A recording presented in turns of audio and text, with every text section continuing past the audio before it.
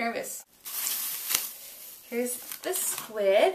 Oh, they're squid. They're squid. Not only did my market not have, just cut up squid, but they didn't sell them in packs of 1. So tonight I am cooking 2 squid. This is super scary. How do you gut a freaking squid? I think you cut the head thing. Come on, I took dissectioning classes in high school. I think they called it biology. Oh, yay. Let's see, cut off the legs. I think that's what I'm supposed to do. Okay, I can cut off the legs.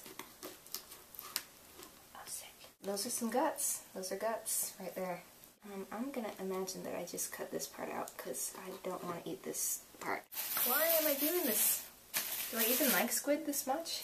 Who likes squid enough to do this? I'll be back. Oh. Ew. Okay, I'm back.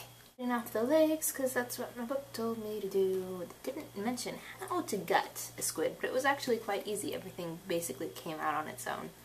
Oh, I don't want that. Don't want that. Don't want to eat that. I'm not good at cutting. I'm not good at cutting. I'm not good at cutting.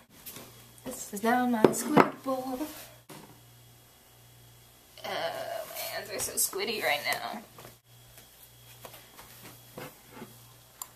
My friend Dallin once wrote a short story about a very sexually aggressive squid. So, that's funny, right? I'm supposed to remove the squid from the pan as soon as it's cooked, but I have no idea how to tell if squid is cooked. Does that look cooked to you? Thank you for joining me for this squid venture. This squid adventure. Oh, there's squid.